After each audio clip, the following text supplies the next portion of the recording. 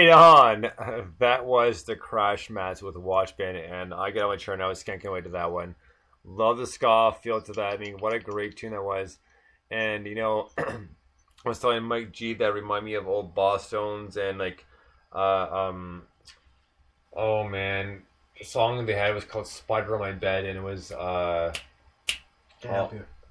I just mentioned it too. It's gonna kill me now. I'll remember it later. But anyways, they had a song called "Spider My Bed," but just reminded me of those guys a lot. Like, but even old moon ska stuff, like the Toasters and stuff like that. I know that record label in New York. So, but yeah, great ska tune, man. Loved it. Like, really cool. I'll go. Yes. Again, I really enjoyed the ska, and it felt like he was saying, stuff I've heard before. But I really like the aggressive vocals on that. That like it's almost growling. It's like really angry. I loved it. Like, I really love that. Let's go bowling. Let's go bowling. That's what it is. That was a bad man. Let's go bowling. Okay, I'm good. Well remembered. I'm with you, Mike. I think because the vocal is much more like Joe Strummer than it is kind of your traditional kind of ska band, isn't it? It's much punkier and much more aggressive, which I think is really, really cool. I thought that was amazing. That really stood out for me. You what, sorry? I said that really stood out for me, was the vocals on top of the ska, was the vocals, because you don't hear that often. It was very unique to my ear, at least. You know, I don't listen to much ska, so... No, I definitely agree with that. I definitely agree because it makes it a little bit more kind of hardcore. Yeah, exactly. Which is really cool. Yeah, no, definitely. And the other thing that was really cool. It fit in really well. Sorry, I want to say that it fit in really well with that. Yeah, definitely. But also, I mean, how good was the saxophone solo? That was so smooth. That was the first thing that Mike G commented on. Sorry, I was going to say that was so sweet. That could have been in any, you know, that could have been Miles Davis or whatever. You know, that could have been any of those kind of old jazz bands where the sax was the lead kind of thing. And it also, you know, it was like the tonality of it was almost like Baker Street or something like that. Do you know what I mean? It had that kind of, it was a real range of playing on the sax. And then when you put that bass line of the drums and the rhythm behind it that gives it that ska feel, it really added something to the tune. It was really, really unique, I thought. Great interpretation of the genre and a great tune. Just a couple of things for saxophone. Saxophone. You know, from The Simpsons. And yeah, no, you're right. The saxophone was amazing. That was my first comment. Was like, well, that's what I was saying. That's the next point to get into. That was your first comment. It was the saxophone on the song right away. And then I really started listening to the vocalist. Well, yeah, great tune. So we're gonna move on to our next one, and this one we finally got. Took a couple weeks because of just whatever called that communication more happened. So it's a band called Funkzilla. And the song's called Quasmatic. Dig this.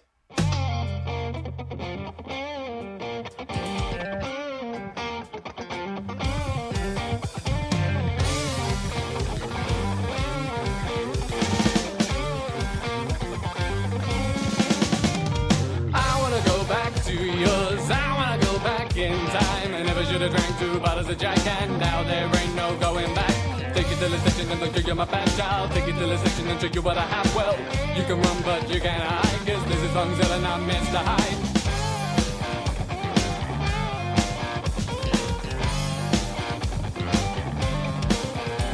When I'm rapping, nothing happens as I'm sitting on my own. Now I'm thinking to myself about maybe going home. I'm trying to run but my legs won't move, but I feel like I'm stuck here in this groove.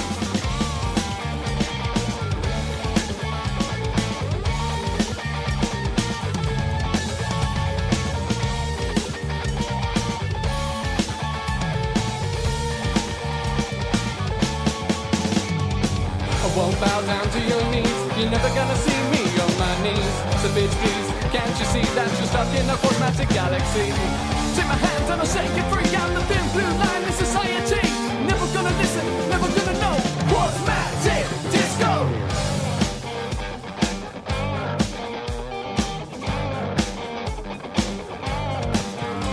You can run from me, but it's impossible to hide. Like I told you from the future in my mind. Dysfunctional reality is waiting to attack till I knew it was you who was on my back.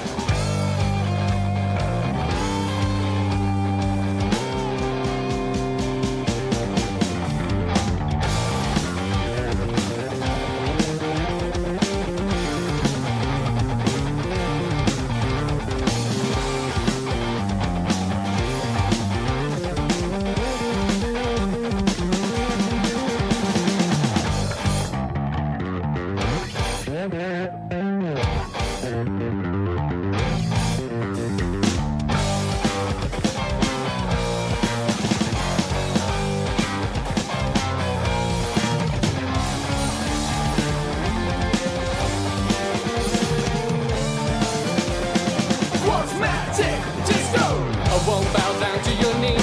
You're never gonna see me on my knees. So bitch please, can't you see that you're stuck in a cosmetic galaxy? Take my hand and I'll set you free. I'm the thin blue line of society. Never gonna listen, never gonna know what's magic disco.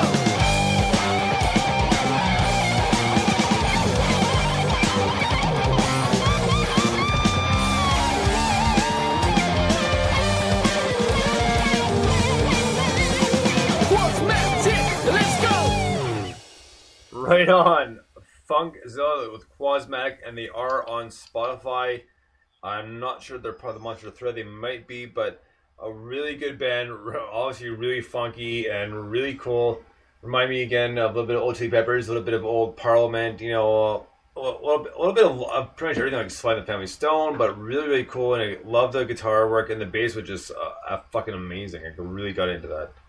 For me, it reminded me a lot of like Robert Trujillo when he's with Suicidal Tendencies and Infectious Grooves before he got with Ozzy and Black Label Society and Metallica.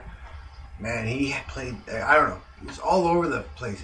And it's front and center, and I love it. I'm totally down with that. That's such a good reference. That was OPP. I love that.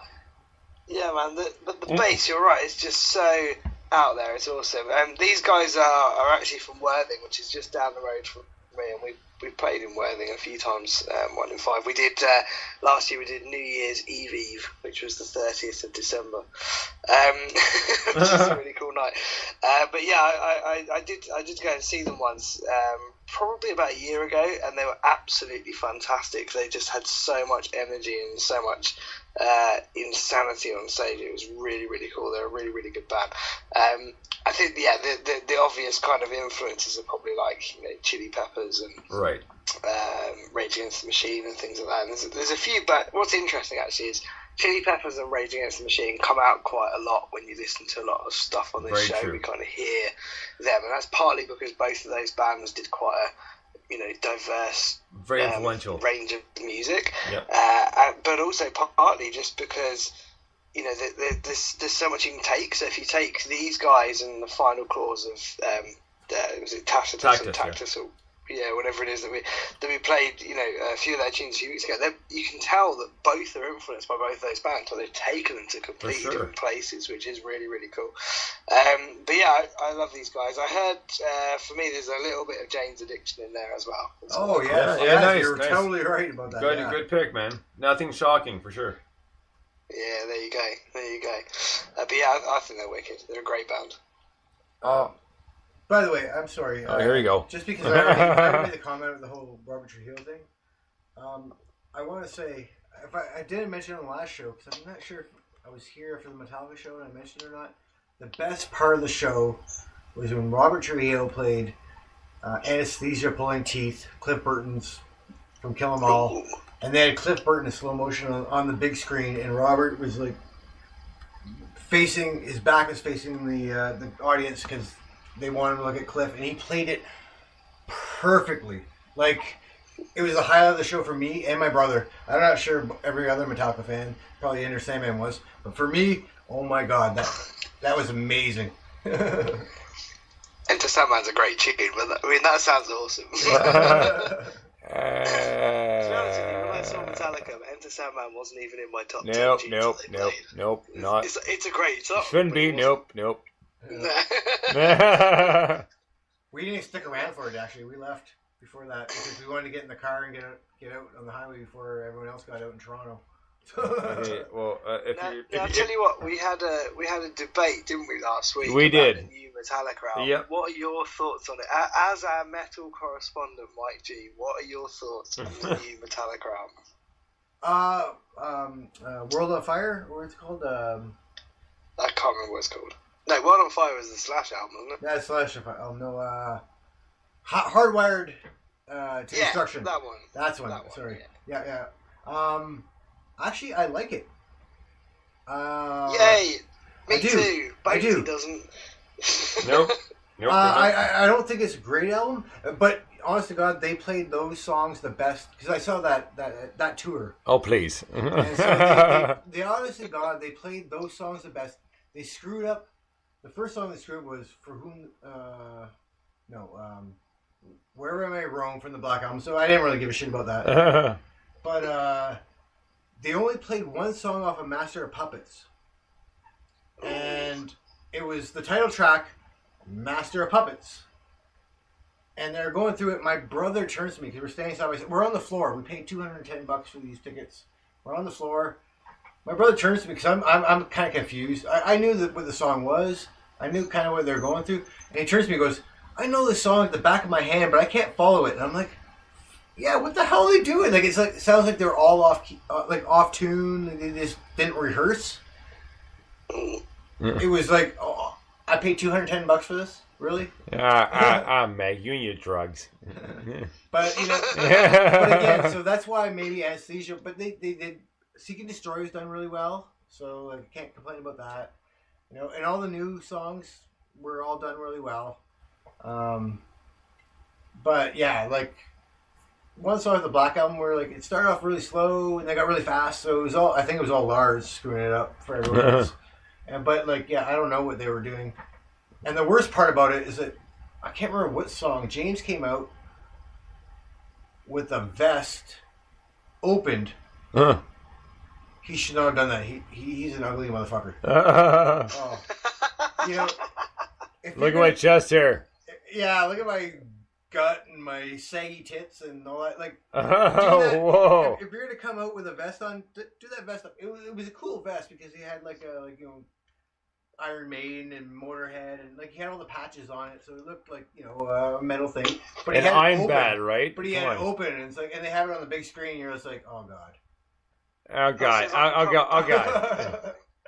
Seriously, have some shame and just do it together and don't show off your man tits.